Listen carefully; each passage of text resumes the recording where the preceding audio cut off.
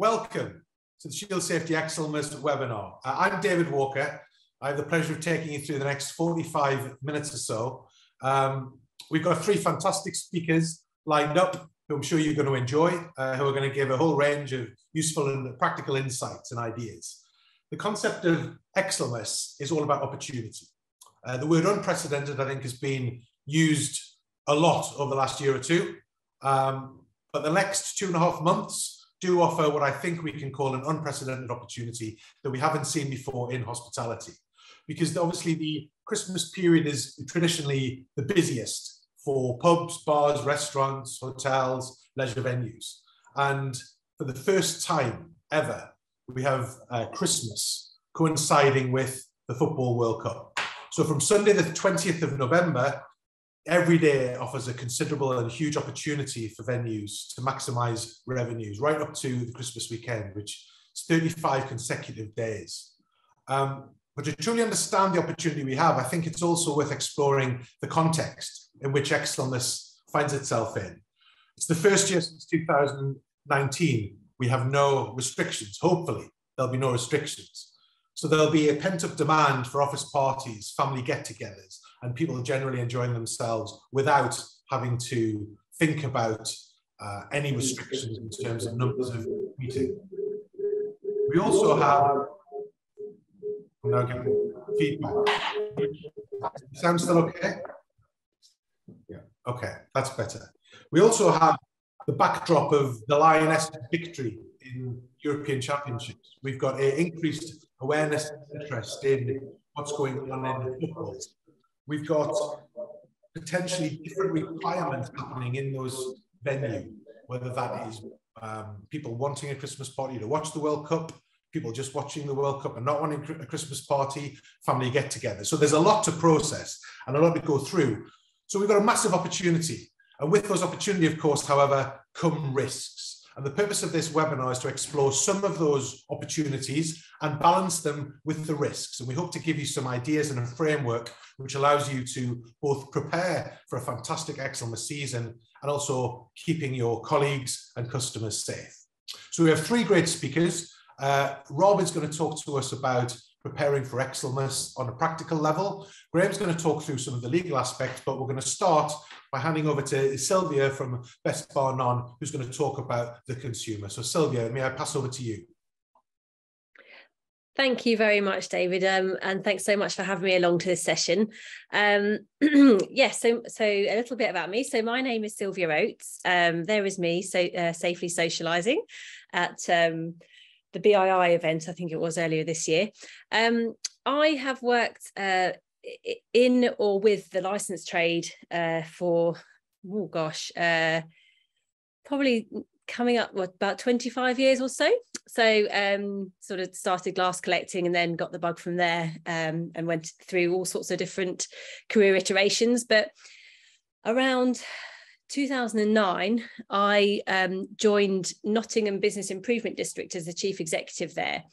And that started my kind of very niche passion in relation to partnership working between the licensed trade and the statutory partners, and supporting basically the licensed trade to be, you know, to sort of operate as responsibly and as successfully as possible in the context of sort of, you know, safe places to socialise and making sure that everybody sort of played their part out and about in the street, as well as those premises running, you know, your safe operations yourself as well. So I now have a business, 6 and we do a lot of work with towns and cities around that kind of safe socialising agenda. But I also run the National Best Bar None scheme. And thinking about XLMAS, I thought my angle on it today is about the agenda around sort of well-being and making sure that everybody that comes to visit you is as well looked after and feels as well looked after as they possibly can. Do I need to move my slides on, or do I say next slide, please? Ah, there we are. It's a Chris Whitty moment. In terms of customer thoughts, so these are from a YouGov survey from last year. So 80%, over 80% of women reported a desire for pubs, bars and clubs to improve safety procedures.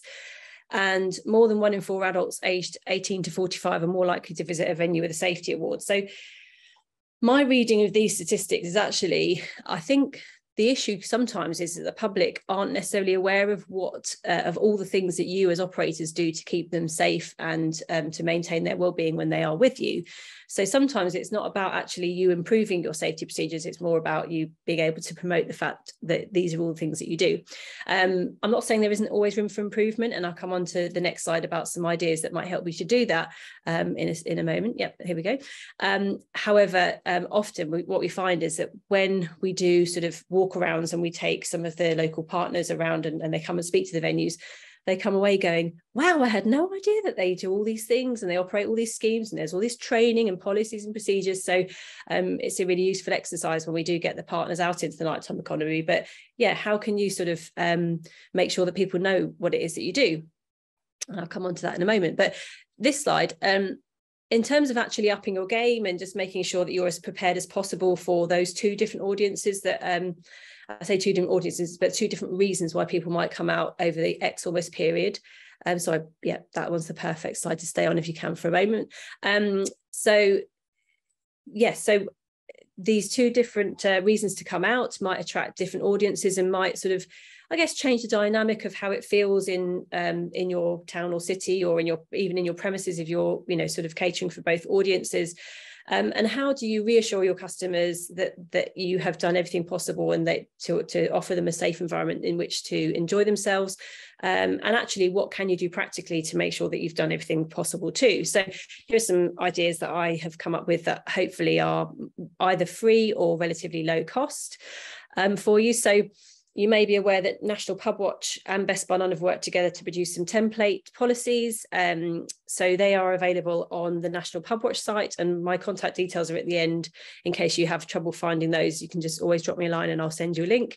But they're very helpful because they're not just print off, stick in a folder. They sort of talk you through, how to make an actual bespoke policy for your premises, because obviously that's really important that it works for your actual operation.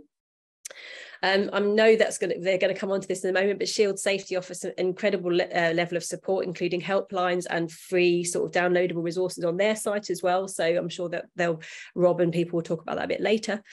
There's also a Pub Watch best practice guide, which is on the Pub Watch site, which is a kind of manual for a safe operating of a pub.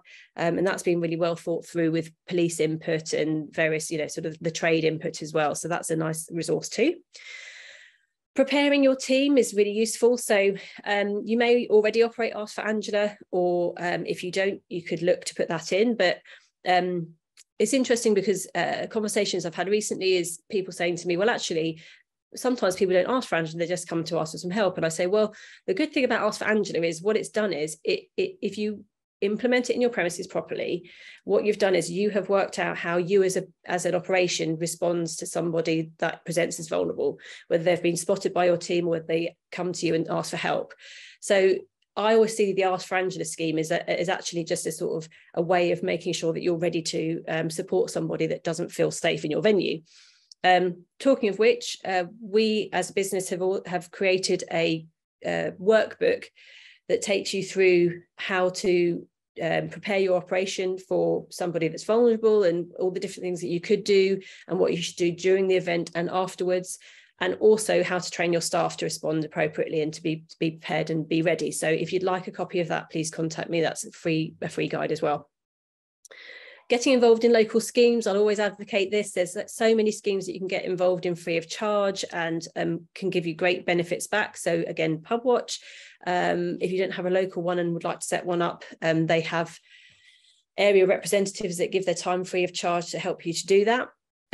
If you're part of a business improvement district, you'll probably be paying a levy, so you may as well make the most of it and join a working group or join the board and help to make sure that that bid is understanding what the issues are around the licensed trade and how they can help support you and represent you and make sure that the partnerships are all sort of, working around you to support your evening and nighttime economy. If you have a business crime reduction partnership in your area, they probably operate the radio scheme. And if you don't have a radio, it's a good idea to revisit whether you might want one for this for the season upcoming, because obviously If there are groups of people that are causing issues in the town or city, that tends to get communicated on the radio, and there are other ways that you can sort of call on support through it normally as well. So having a radio or being part of the BCRP, where they communicate information about upcoming events and things that are happening, and perhaps even things like policing plans and what they look like going forward, that can be a really good source of information as well. If you have a business crime reduction partnership and you're not already a member, it might be something to look at. And then seeking local advice. So, you know, the statutory partners are there to work with you and to make sure that you, you know, all come together to provide a really great environment for people to come and visit. So if you have questions, speak to your local officers, speak to your licensing officer and you know, police and council licensing representatives or community safety. They'll have advice. They would much rather that you go to them proactively and talk to them about any concerns that you might have, and so that they can help you to kind of mitigate those and put a plan in place rather than waiting for it to, you know, potentially go wrong. And then accreditation schemes. There are a number of different accreditation schemes, but obviously the one that I represent is Best Bar None. It's been going since 2003, and I'll talk a bit about what we cover in the next slide, if that's okay. So Best Bar None is an assessment of your premises, but also your policies and practices and everything that you do.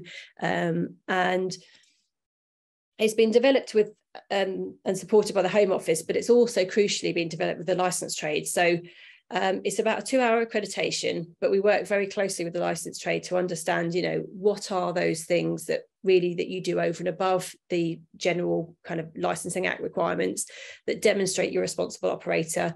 You know, it has to be a robust accreditation, so it is, you know, a good 2-hour visit, but actually it goes through everything that you do, pulls that all together, and then at the end you get a report to say, you know, this is what you're doing really well, here are some areas where you could have scored more, and here's a link to some resources for you to be able to do that. And that's normally sort of free of charge advice and tools and templates and kits and things, so that you can actually use those to increase your score for next time, or indeed if you don't pass the first time, we support you through to getting that pass mark. And the great thing about accreditation schemes is that actually that gives you a reason to sort of, in a softer way, to promote to your customers how you ensure that you, you know, that you keep them safe, and it sort of demonstrates your commitment to their well-being. These are some of our partners, so it gives you an idea of how well supported and how broadly supported we are in the industry, and we're very, very fortunate and very grateful to our sponsors for giving their time and expertise to the scheme. A brief sort of summary there of what we assess. I won't go through it all because you can see the list on there, but venue management is probably the longest section. It's sort of all the practical elements about safety and security and those sorts of things. Staff training and care speaks for itself, but also some well-being there, and even things like, you know, how you help your staff get home at night. And I know that's a big issue for a lot of you at the moment, and we hear from a lot of licensees that they're driving their staff home at the end of the night because of the lack of taxis and things. So we know that there's some issues there. Customer safety and welfare, again, you know, that covers some of the elements of the Licensing Act, like protection of children from harm, but it goes further than that. It's, you know, do you operate after Angela? Do you give your staff vulnerability training? And how do you help your customers to get home at the end of the night? That kind of thing. Customer experience in community is like a softer element to it, because we recognise that actually a lot of you demonstrate your commitment to responsibility by the way that you operate and how and what you offer, and the operation that you have in your premises in terms of your style of operation, and, you know, the music that you play, and whether you offer things like, you know, family friendly activities and that sort of thing. So that's all included as well. Thank you. Next slide. So yeah, if you have any questions, please do get in touch. There's my email address. There's probably the easiest thing to do, and I'm really happy to point you in the direction of any resources or materials or support that I can, or support you myself. Thank you very much. Thank you so much, Sylvia. That was brilliant. Some really good points. If we get a chance to get some of the Q&As at the end, I know that there's a couple of areas that we've certainly already been speaking to some of our clients about, but that was really interesting. Thank you very much. Over to you, Graham, if I may just pass straight on to cover your session. Thank you. Absolutely, David. Thank you very much. Can you hear me okay? Yes, we can. Thank you very much. That's always a good start. Always a good start. Can I just start by saying thanks to the guys at Shield, to you, David, for your kind words, also to Rob and Danny, with whom I work closely, for the kind invitation to speak here this morning. I think that the whole webinar is a very good idea in the build up to a very, very busy time of year for the licensed industry. I'm a partner at Poppleston Allen. We're specialist solicitors to the licensed industry, have been since 1994. So we provide advice to everybody from large pub companies, nightclub operators, restaurant groups, caravan parks, right down to independents who may have one pub or one restaurant. What we have coming up this December is, in my view, a sort of perfect storm of two high-risk periods. I mean, we're forever throwing out bulletins in advance of every Christmas period and every large sporting event in terms of sort of top tips to try and stop it all from going wrong, and I suppose in the worst case scenario from your business being closed at a time when you should be reaping the rewards of periods of heavy customer footfall and all of the rest of it. So we're constantly doing that, and here we are, we have two of them occurring at the same time. And of course that's the first time that's happened, because the World Cup traditionally takes place in the summer, and this is a departure. So we've got the two things happening at the same time. This is important because in the build up to any Christmas, and this is based on experience from our firm, the police in particular and licensing authorities, they do get quite tense about the levels of people that are out, the fact that they're all in high spirits, that they perhaps want to consume more alcohol than they might normally do, and all of the risks that brings with it, and the strain on police resources. We can almost guarantee on an annual basis, bear in mind again that normally there's not a World Cup in play, we can almost guarantee that there will be a number of expedited reviews in the run up to Christmas. And for those of you who don't know exactly what that is, I think most of you probably know what a review of a premises license is when things go wrong, but the sharpest tool in the licensing toolbox for the police is the expedited review, which takes you before a licensing committee within 48 hours, and 95% of the time results in you being closed until the full review hearing, which, if that happens in mid-December, means you're going to miss the entire Christmas trade.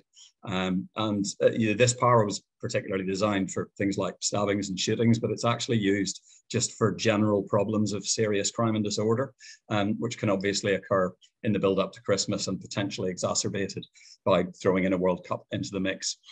So it's important to be aware that there are very real risks here in terms of enforcement, and they can very, very quickly sort of pull the rug from under you in terms of the opportunity that's presented to make up for lost time and generate considerable income and footfall over the Christmas period.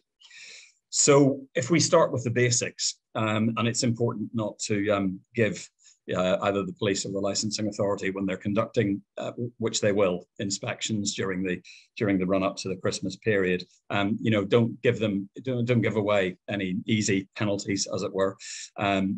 Make sure that the summary of your license is on display. The license comes in two parts, Part A and Part B.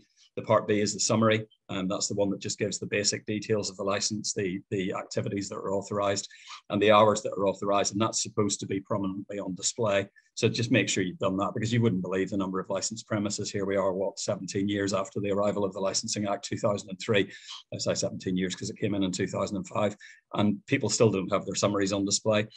You're also obliged to be able to produce your premises license, so that's the Part A, and indeed any relevant personal licenses for those who are working at the premises. And that's again a legal obligation under the Licensing Act. So I would suggest that those should be, certainly the premises license should be readily available in the safe, in the office, wherever it is that you handily keep things, and personal licenses perhaps likewise, or on the person of the individual who holds the personal license. You should also have your written bar staff authorizations ready and available for inspection. A lot of premises have them on display. This is where you're obliged under the Licensing Act that any personal license holder gives specific authorization to those who don't hold a personal license to sell alcohol on their behalf. So it's normally a list of staff members who are perhaps rotated to work over the Christmas period, together with signatures and counter signatures on behalf of the personal license holder and those that are authorised. So it's absolutely clear to anybody inspecting that those people are authorised to sell alcohol. Basic again, but make sure you read your license conditions. You wouldn't believe, again, how many people aren't aware of the exact stipulations of their license, and the consequences can be quite dire for failure to comply with them. So a useful refresher, read through them, make sure you're doing everything that the license stipulates. And again, a very basic requirement, make sure that the person who is named on the license as the designated premises supervisor didn't leave 3 months ago. Again, incredible how many times that still comes up. And again, the consequences can simply be that the police or licensing authority will tell you that you cannot sell alcohol until that situation is resolved. All of those items I've mentioned, with the exception of bar staff authorizations, are potential criminal offences under the Licensing Act, so subject to prosecution and potential criminal conviction. And let's be honest, nobody wants that at the best of times, and certainly not in the run up to Christmas. But of course, if you're breaching license conditions, you can also easily end up in a review situation. Probably not an expedited review unless it's something very, very serious, but nonetheless, not something you want to happen in the busy run up to Christmas. With specific regards to the World Cup, I think you've got to bear in mind, my understanding is that certainly in the early rounds, there are some matches starting at 10 a.m. Again, check your license to make sure what the start time of your license is, both the opening hours and the commencement of licensable activities, particularly the sale of alcohol, because that's going to be relevant. You may, of course, have customers that want to come in before 10 o'clock to get warmed up, maybe have some breakfast, whatever. I just make sure that your license permits you to do that. If it doesn't, you need to apply for a temporary event notice. And in that regard, because there will likely be an inundation of these on the police who see them all, and also licensing authorities, get them in sooner rather than later, so that you don't find yourself in a situation where the authorities just don't have time to process them. I appreciate it's relatively unlikely compared to a summer event, but there will be premises with heaters and so on who may want to show the sport on outside screens. Again, you've got to be very careful with that in terms of how any external areas are managed, and particularly with regards to noise. If we're talking about evening games, residential areas, so on and so forth, important to bear all of that in mind, and make sure that you've thought about it and taken appropriate measures to control it, in terms of supervision of the area and noise levels from the football itself, but also perhaps controlling numbers of people out there, because of course you've got people noise to worry about as well. I think Sylvia already alluded to this, but the police quite often issue local advice to licensed premises in terms of measures they would expect to be in place. Now, sometimes this is dealt with by, personal visits to licensed premises, resources permitting, but sometimes it's simply a letter drop. And they may be suggesting things like, double check that your CCTV's got full coverage and that it's working and it's recording and all of that sort of stuff. Consider the use of polycarbonates rather than normal glassware. Look at your security levels and your staffing levels, all of that sort of stuff. And there may be a whole load of other stuff to do with training. Obviously, these are advisory letters. They're not binding in the sense that the conditions on your license are, but you'd be mistaken, I think, if you thought that they were entirely optional, because, of course, if something does go wrong, and say, for example, worst case scenario, you had a glassing in your premises and they'd clearly written and said, you should be thinking about polycarbs. That's just not good evidence from your perspective in terms of any review that might come down the line. So it's important to digest what they say, take it on board. Obviously risk assess it in terms of your own particular business model, but perhaps think about adopting as many of the policies or measures that they are suggesting as you possibly can. Going back to the beginning then, it's a perfect storm. You've not only got the World Cup happening, but you've also got people wanting to go out in the build up to Christmas, Christmas parties, family get-togethers, all of that sort of stuff. All of this happening in tandem. What the police and licensing authorities would always say about any high-risk event, and this has got to be categorized as such with the two of these things colliding, is that you risk assess what you're doing. And, that sounds, what does that mean? Well, it basically means, analyze your business the amount of people you're going to have in there, what's going on, the fact that everybody's going to be up for it, whether it's the football or whether it's Christmas, and try and determine what are the likely things that could go wrong in the worst case scenario, and what measures am I going to put in place to mitigate the risk of things going wrong. It's as simple as that, and that's what a risk assessment is. So looking at things like staff levels, numbers of security staff, obviously making sure you're operating within your fire risk assessment capacity, but potentially lowering it if you can't get the staff to deal with the full capacity, and making sure that your training is completely up to date with regards to underage sales, drunkenness, vulnerability, and so forth. You do all of that, you should be good to go. Thank you very much. Graham, thanks so much for that fabulous insights. And there's a lot to think about during this incredibly busy period. To tie in and to develop those themes, Rob's going to take us through some of the practical preparations to develop Graham's concept of risk assessments. We'll hand over to Rob to bring these alive for us. Over to you, Rob. Thanks. Brilliant. Thank you, David. I'll just do the check. Can you hear me okay? Sounds all right? Yeah, I think you can hear me fine. I'll get a thumbs up from David. Wonderful. Thank you, David. And thank you to Graham and Sylvia as well for your interesting talk so far. So what I'm going to talk about is, this is based on the XLMAS guide, the XLMAS risk assessment that's available for download. And there's 3 areas I'm going to concentrate on today, which is your team, your menu, and your venue. But what I'm going to talk about is this concept of resources and capabilities. Now, we know when, unfortunately, through the incidents, accidents, near misses that I've sort of been involved in, investigated during my time working for local authorities as a safety manager, Shield Safety, and indeed my colleagues, the consultants, the safety advice line at Shield Safety, we know often that when things go wrong, when there's a mismatch between the resources and capabilities of an organisation and their aspirations and their desires. They have an idea of what they want to deliver. You know, that might be a wedding reception for 100 guests. It might be an event out in the garden. And there's a mismatch between what they're capable of and the equipment they have and what they deliver.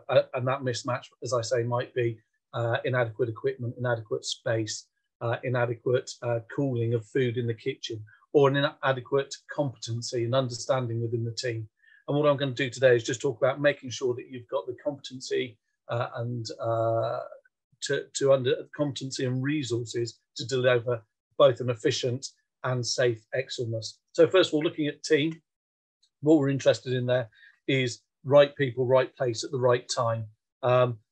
We know that there's going to be peaks when there's certain games on, but don't just focus on the home nations. Look at if there's other people in the community, if there's a particular country that's, there's a number of those resident in your area. So yes, we know there's going to be a peak around the home nations games, but also think about the local community to see if a particular country is heavily represented within the area. We also know with colleagues, I was chatting with at a BII event last week, they were saying that there's a doubling in the number of temporary staff, agency staff that are being used in kitchens now. That's not even before we get to Christmas. So making sure that if you have got those temporary team, those agency staff, they understand your operation. And that moves on to the next point about making sure your team are trained. And Graham, you mentioned this as well. Think about the legal training, that's their food safety, health and safety, fire safety. Very easy to deliver that through e-learning, but also you need to think about operational training. The businesses are going to change. There's this fantastic opportunity here. It is going to be different because it is the winter time. So making sure that those operational new ways of working, new approaches are trained into the team and they're understood.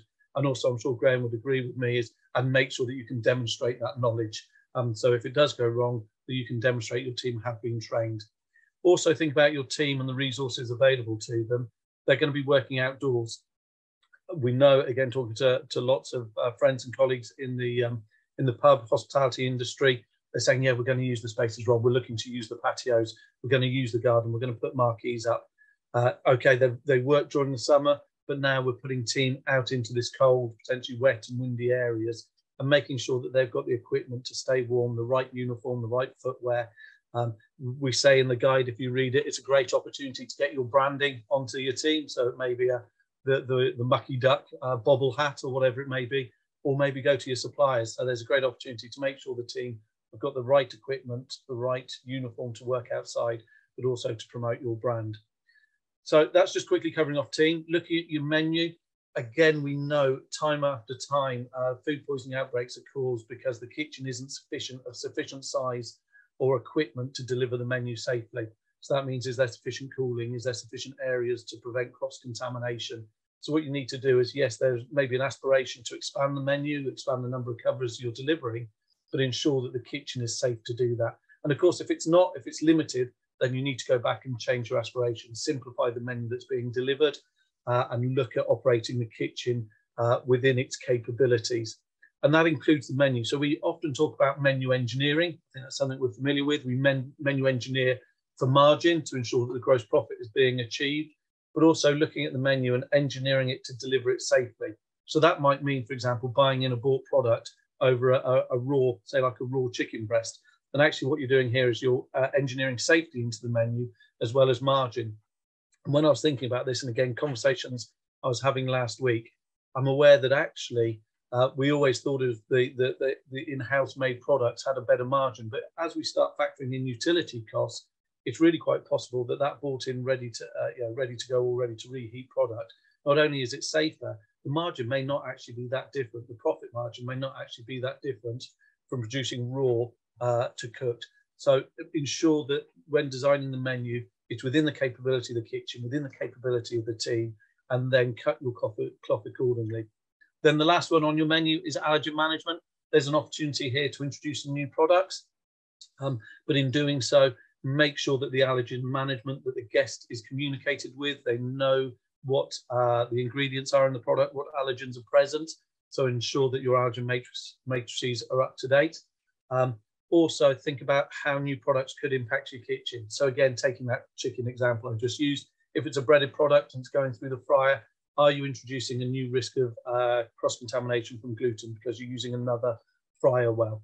So again, when you're designing that menu, we're very good at typically thinking about bacterial contamination, but remember the allergen contamination and also the ability to communicate the allergens to the guest.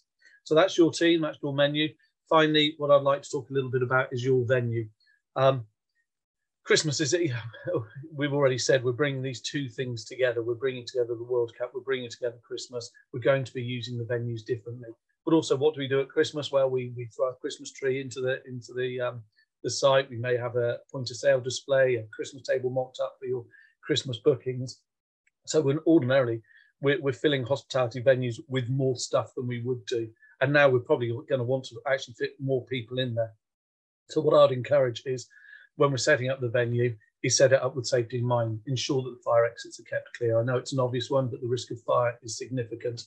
Consider the slips, trips, hazards. Ensure that actually your team can move freely around the premises as well, because if they're doing drink service, if they're running food, can they work safely and efficiently around the hospitality venue? So when you're setting it up, set it up with safety in mind. The other thing that we've talked about is the World Cup. It's a summer event in the winter months. And yes, it's great to be using and maximising outside spaces, but make sure those spaces that are ordinarily used during the summer holidays are fit for purpose in November and December. So that again means consider lighting, for example, consider the slips, trips and falls, think about the tented structures, are they suitable? Think about heating, both for the comfort of your guest and also for the welfare of your team. So when you're setting up, there's the ordinary operation of the outside venue to consider, but think about the extremes. So you may be dealing with snow and ice, where typically you'd be clearing just the pathways from the car park to the pub or the hospitality or to the hotel, clearing the path. But actually now you've got a whole patio that you may have to clear. Think about adverse weather conditions. So a marquee that you're putting up in the summer months is absolutely fine. But now suddenly you've got the risk of wind, hail, torrential rain. Are the structures suitable for the weather that's going to be coming in November and December? And then the final one is know your limits. And again, that goes right back to the concept of resource and capabilities, is know the limit of your venue, know how many people you can safely fit in there, and also for comfort as well. And that may mean, if you're making significant alterations to the premises, if you're changing the layout, to go back to review your fire risk assessment, ensure that your fire risk assessment is suitable and sufficient for the way that you're setting the premises up now. So hopefully that was just a quick overview of your team, your menu, your venue. If you want to read more, there's more in the guide I'm just about to introduce. But what I'd like to talk about now is something that we're launching from Shield Safety, and we're calling it the Shield Safety Net. Now, this is going to be made available for the period of XLMAS through November into December. And we know it's been a tough period for hospitality. And this is our way of helping out. This is our way of doing our bit to help the businesses and the industry to have both a safe and efficient and hopefully a very prosperous time. So what does the Shield Safety Net include? Well, first of all, we've got the XLMAS guide. So that's available for free download now. Please use it. We're really proud of it. It talks about not only safety within your business, it talks about licensing. It also talks about opportunity to grow revenue. Then, of course, there's a risk assessment. We've written this in a way, I know people can be bamboozled by risk assessments. They can be fearful of them, but we've created this risk assessment available for download. So complete the risk assessment, use it as a check, use it as the way to ensure that your business is going to be operating safely. And then the two new elements that we're really pleased to be launching is free access to our risk-proof monitoring module. So you can do your daily checks in there, your opening checks, your closing checks. Checks are so important. I'm sure both Graham and Sylvia would concur that it's really important that you can demonstrate that you've opened your business safely, you reviewed the day, and also you've done periodic checks in there as well. So that's for your own good, for your team's good, but also to demonstrate to regulatory officers that you're control of the business. And then the final element of the Shield Safety Net is our safety advice line. So that's our colleagues, our team of environmental health practitioners will be available there to answer your questions. It may be, how do I do a barbecue outside safely? What do I need to know about a tented structure? What team training do you think I need to be doing? And so we're really proud that you'll have access to our safety advice line as well. So that's it from me, David. I'm hoping there'll be many questions. Thanks very much, Rob. Thanks to all of our speakers. I think hopefully there's some brilliant insights and quite a lot of top tips. We've got a couple of minutes left. There are some questions which have come through. First question, Sylvia, if I may come to you. You talked a little bit, one thing that you said, I think resonated, which was around getting people home. And I guess this is something in city centres, which it sounds like we're going to have very full venues with the risk that everyone is going to be leaving those venues at roughly the same time. Is there any tips that you can give as to how you could help, how venues could potentially help facilitate not only getting their customers home safely, but possibly more importantly, their staff and colleagues? Yeah, I wish I had a really robust answer for this, because it's a huge issue actually that we're seeing nationally. It won't be a surprise as a perfect storm of, people leaving the driving, taxi drivers leaving the trade, but also having had some time off over COVID and realizing it's quite nice spending some evenings in with family, etc. So taxi shortages is huge, but my best advice would be to start to really have some productive conversations with interested parties like your local taxi licensing council representatives. If you've got a business improvement district, start to have a conversation with them to sort of raise your concerns around what a big issue this is going to be going into Christmas, and perhaps they might be minded to look at things like bus provision, or to see if there's some sort of something that they can do to mitigate the issue, because yes, it's a big one, and I don't have a very robust answer, I'm afraid, for that one. That's okay, Sylvia. I wonder if it's worth venues almost proactively contacting their local taxi operators just to see if there's anything that they could proactively put in place, particularly for colleagues. But yeah, it's not an easy one to solve. Graham, there's a question. Top marks, Graham, for using the first pun about the easy penalties. We've been talking a lot about getting matched. Couldn't help myself. Well done. Yeah, great. There's a couple of questions, just very quickly. Question around temporary licenses. Your advice was to get in early, but typically how long would it take for a venue to get a license once they've applied? Okay, well, if you're applying for a temporary event notice, you generally have to give 10 working days notice. It's important to understand that doesn't include the day you apply, and it doesn't include the day of the event. So, right. But yeah, so there's got to be 10 working days between the day you apply and the day of the event, if that makes sense, to apply for a temporary event notice. So that's the basic statutory framework. There is also the ability to go for a late temporary event notice, which is only 5 working days notice. The disadvantage of that is that if anybody objects to it, it simply gets rejected. So it's not as good, but if you're stuck, you can go down that route. The problem I was alluding to really was one of resourcing again, and within the police in particular, who see all of these temporary event notices, that they will undoubtedly encourage people to get in there much earlier than that if they possibly can, so that there's plenty of time to process them, lest there be an inundation at the last minute. Super, thanks. And just whilst we're on, there's a question for those who may not be quite as au fait with the situation. What's the difference between a personal license and a premises license?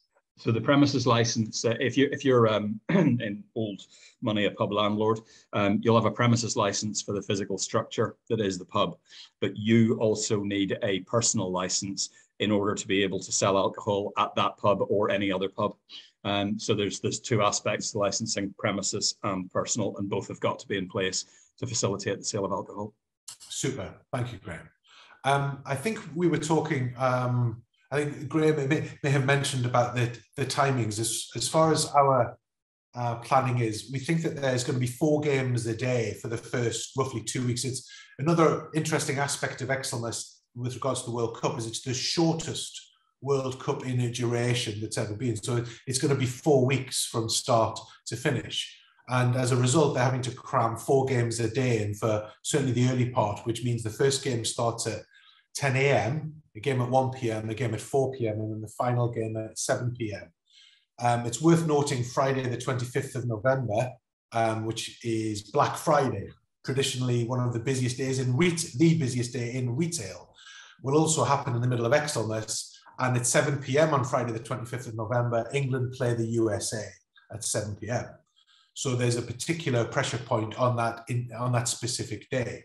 And with that, I think if I can maybe hand over to Rob to close off the Q&A. If there's been some brilliant insights and excellent ideas come through.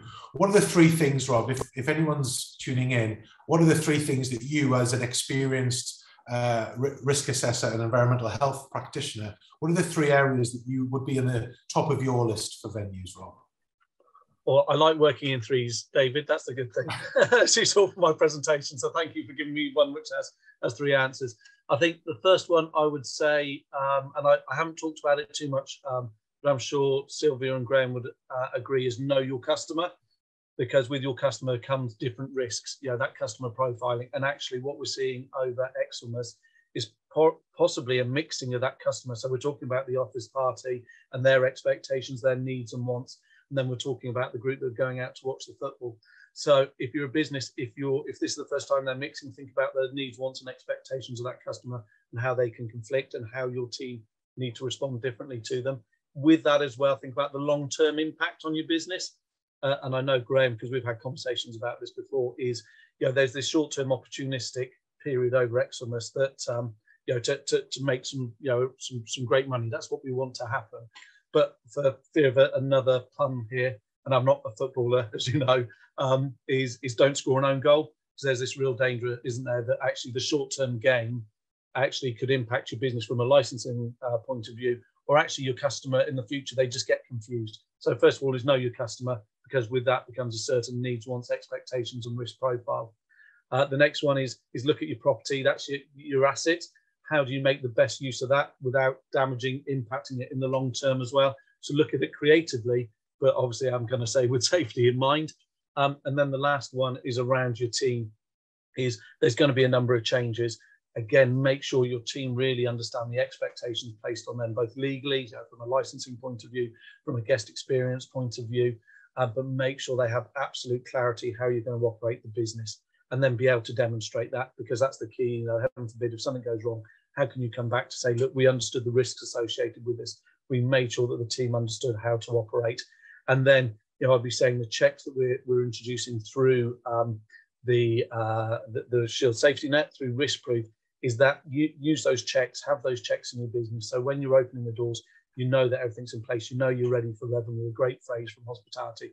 At the end of the day, make sure that you've reflected on any incidents and you're learning from the next day, and then do those periodic checks to make sure that everything that's needed in your business is in place. So yeah, power of 3, I'll go with know your customer, know your property, and then make sure you know your team and they know what's expected of them. Super. Thanks, Rob. Well, that brings us to the end of this session. Huge thanks to Sylvia, to Graham and to Rob for their insightful and engaging presentations. Thanks to the Shield Safety team, Richie and Terry, who've been able to facilitate the back end of this webinar, and thank you all for participating. Anyone who is registered will receive a follow-up email with a link to a recording of this, so please feel free to share with any of your colleagues, with any of your partners, and may we wish you all an exceptionally happy XLMAS, a successful XLMAS, and most importantly, a safe XLMAS. Thank you.